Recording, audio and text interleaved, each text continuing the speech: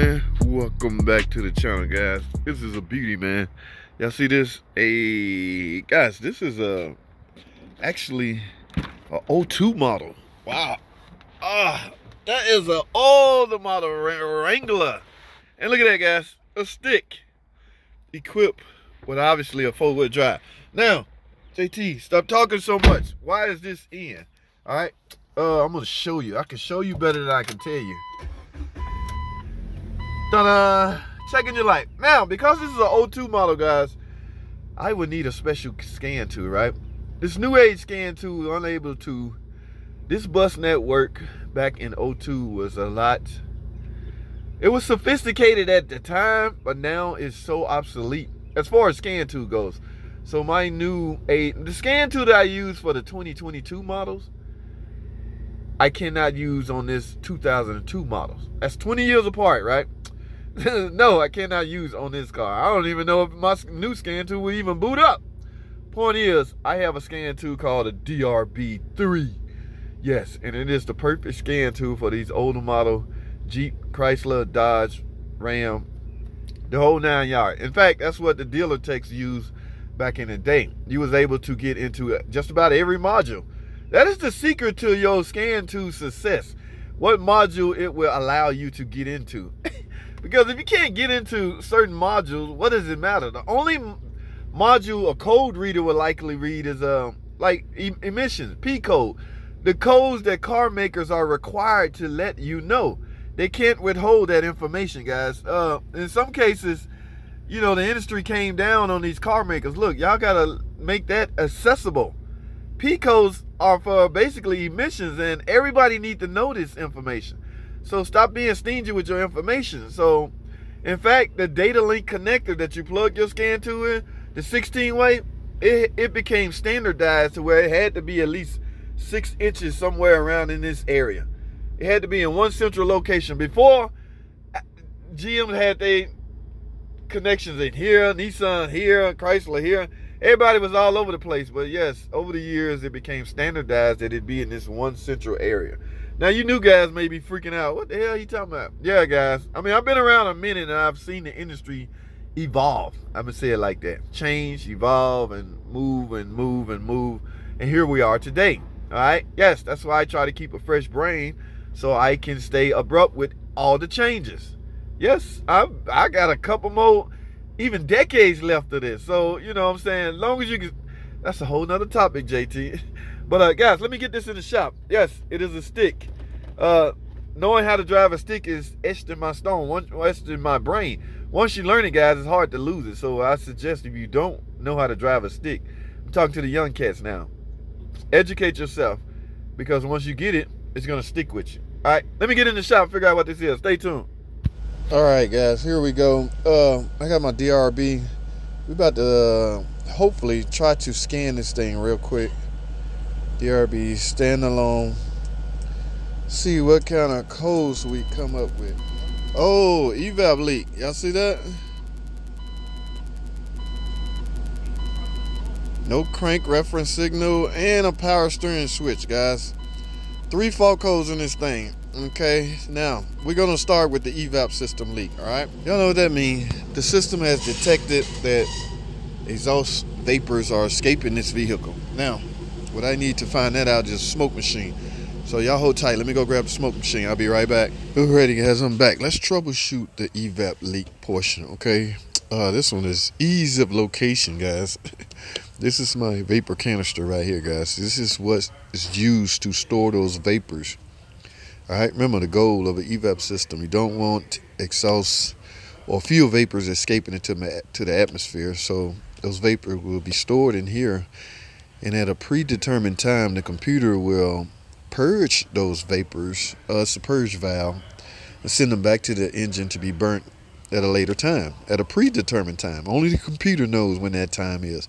All right, but for now, the computer is picking up a leak. So what we're gonna do, we're gonna play process of elimination, guys.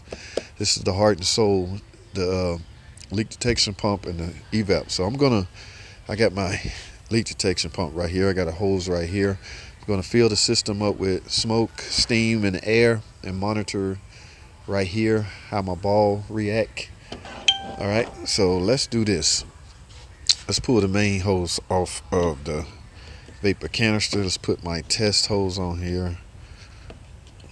All right, I have my system plugged up in a vacuum. Oh, I need an air hose right here. Hold tight.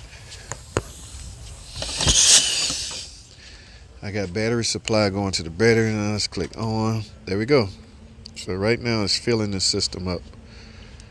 It is trying to determine if there's an evap leak. And based on the fact how that ball is bouncing around, there is a leak. All right, but now if you want to cut the system in half, guys, like I say, it's a good thing this canister is this accessible. Notice what I'm doing. I'm going in right here. I'm filling this up. Whatever these two lines going to, it's also being tested for leaks. All right, so if I had to guess, I would say this big line going to maybe the purge valve. Let's trace it. Yes, it's essentially going to the purge, and the other hose is going to the rear. What's in the rear? The fuel tank, the fuel nozzles, and the fuel hose, and all that stuff. So let's do. All right, yes, that's definitely a leak. Let's cut this in half, guys. Let's verify if I'm leaking in the purge area, everything up front. Let's take this off and cap it off. Yeah, see where my ball at, right? Let's take this off.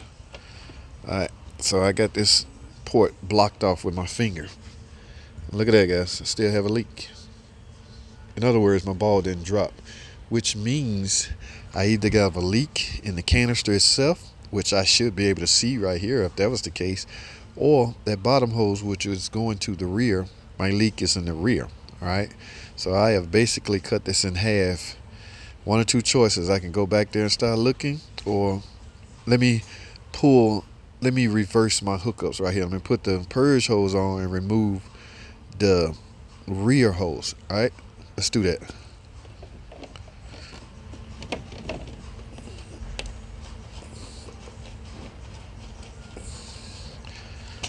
All right, rear hose off. You'll see my ball way up there. All right, let's cap the rear hose off with my finger. Whoa, did y'all see that? Let me make sure y'all can see both. That ball is, all right, let me take my hand off. See my ball at the top? Now, I want y'all to see both so y'all don't think it's no computer trickery going on here. All right, so I'm gonna clamp it off. Look at my finger and the ball. Y'all ready? Here we go. Closing it off. Look at that ball drop. All right, y'all saw that ball drop? Okay, guys, so what that tells me is my leak is in the rear. I'm gonna take it off. See the ball go up, hold it down, see the ball drop. Off, on, off, on. All right, we know where the leak is. So let me let this car in the air, and we're gonna track that down, guys. Stay tuned. All right, guys, so now y'all remember up top, that black hose right there. All right, that's going to the back. So during my process of elimination, I found the source of my leak was obviously from the rear. So that line coming from the canister goes through this metal tubing liner. It's still rubber right here, but eventually right here, it would turn into metal tubing. It goes all the way, all the way to the tank. So you don't visibly see any smoke through this line. In fact, I can take the line off right here and clamp it off, and my ball should drop. Okay, so the leak is in the tank / fuel neck area. All right, so it's still pumped up with smoke. So what you do is look around. Uh-oh, I see smoke. Uh-oh. Damn it. Guys. This is going to be easier than I thought. I actually thought with this being a Wrangler. Oh my goodness. All right, let me let this car down and see what that's all about. Let me take a look at that gas cap. As you can see, I'm getting smoke from the gas cap. Hold tight, guys. All right, I got the Jeep down. Let's take a look at this gas cap.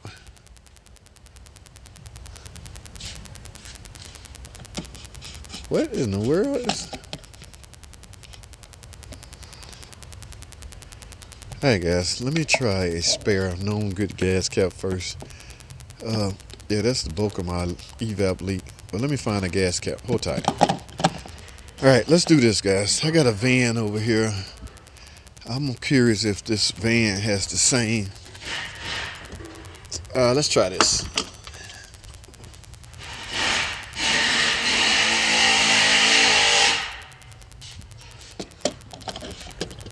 We're just testing. It may work. Now let's go look back at our machine and see if my ball drop signaling that the evap leak is gone. All right, let's turn that back on. There you go, guys. Look at my ball trying to drop. If it dropped to the bottom, guys, that is my source of my leak. Wow. People are still using cheap garbage. I never got this low, so it's likely trying to fill the system up and likely will head to the bottom.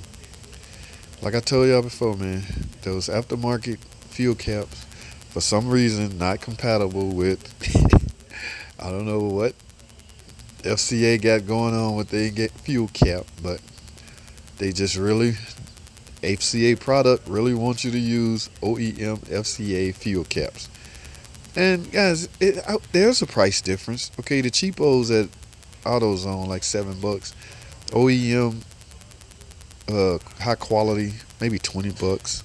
Is it worth it? I'd say so, guys. I mean, your check engine light gonna go off, and plus, you're not contributing to. Look at that. You're not contributing to ruining the ozone by letting exhaust vapors or fuel vapors reach the atmosphere. That's the whole point of the evaporative system in the first place. They do not want fuel vapors. Look at that, guys. Reaching the oh my goodness. That's what I need, guys. That's what will fix the car. My ball is already dropped, signaling the evap leak is gone. All right, guys. Let me go write up an estimate. Y'all stay tuned, man. I appreciate y'all watching.